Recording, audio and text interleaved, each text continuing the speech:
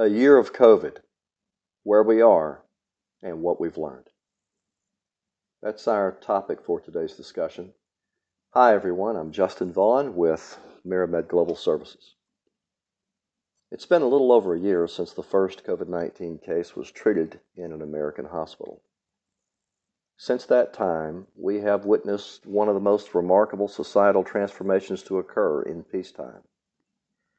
Millions of people have masked up and thousands of businesses have shut down. With increasing unemployment and social disruption, angst and concern spread across the land. In the center of the storm have been our nation's hospitals. These facilities have been on the forefront of treating people with the severe symptoms and have been instrumental in saving countless lives. In short, for the American hospital, this has been a year unlike any other. This section is entitled, "The Past is Prologue." We now head into another year of COVID and another year of uncertainty. During year one, we watched as nearly every week brought news of conflicting recommendations and changing symptomology. In year two, confusion continues to reign. Even while hospital-based COVID cases in much of the country continue to plummet, top officials in Washington, D.C. are warning that, quote, "the worst is yet to come," end quote, and we should plan on wearing masks until 2022 and possibly beyond. But not just one mask.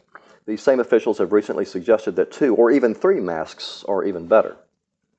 They have also mandated the wearing of masks in all conveyance vehicles that can be characterized as public transportation, to include planes, trains, buses, and taxis. Another milepost we can point to as we begin COVID's second year is the mass immunization effort now underway throughout the country. This involves an injection regimen using mRNA technology, commonly referred to as the COVID vaccine, that provides for a series of 2 injections administered over the course of a few weeks. According to various reports, about 1 in 10 Americans have already received the first of these injections, with some 10 million having been injected with both doses.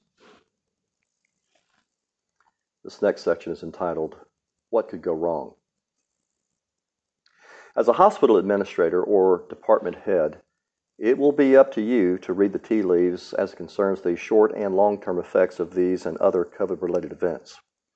It is imperative to your planning, personnel, supplies, organization, and budgets to determine the extent to which the current permutation of COVID and the responses to it will affect the financial stability and clinical viability of your facility.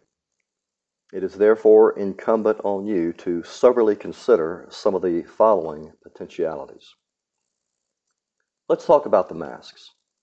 Not the ones that millions of Americans are wearing for prolonged hours every day, but the ones required by clinical professionals in the hospital setting.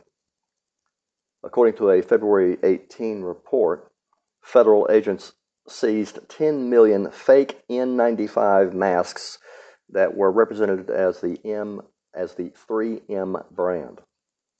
That's right, 10 million.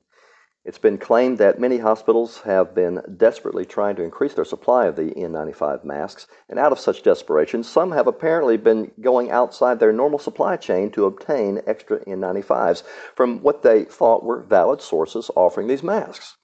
Unfortunately, they wound up buying counterfeit products that, according to officials at the Department of Homeland Security, or DHS, were completely ineffective and had, quote, "no utility whatsoever," end quote.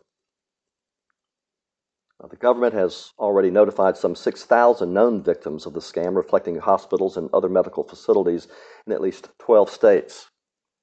If you suspect this story could potentially apply to your N95 supplies, officials at DHS have recommended going to the 3M website for tips on spotting the fake masks that may be present at your facility. We provided a relevant link for the 3M website within our article. Just go to miramed.com and look for our article. You can find the link there. Now, let's turn to the vaccines. It is with some concern that we've been hearing about the different strains of the virus arising from the United Kingdom and South Africa. And according to a recent study cited in several mainline news outlets and medical journals, the mRNA injections currently available in the United States, the ones provided by Pfizer and Moderna, look to be, quote, less effective, end quote, relative to the South African variant. Will this mean additional injections being recommended or required in the future? Since there were no multi-year studies of the possible side effects, including long-term effects of the current injections, what percentage of those being injected today will become seriously ill, and that is requiring hospitalization, later on? It may be worth noting that India, the second most populous nation on earth, has reportedly shown some recent reticence pertaining to the Pfizer injections due to possible health concerns. According to articles found this month in multiple news outlets, including Newsweek, The Independent, etc., India has rejected Pfizer's COVID-19 vaccine emergency use application, at least for the time being. Meanwhile, India is moving forward with developing its own immunization injections. The point of the above recitations is that we appear to be in for another volatile year where uncertainty abides, and it will be up to the hospital decision makers to evaluate what information and products are trustworthy and make plans based on best judgments. If we can do anything to make your life easier as it concerns planning and business solutions, please feel free to reach out to us at info@miramedgs.com. Thank you.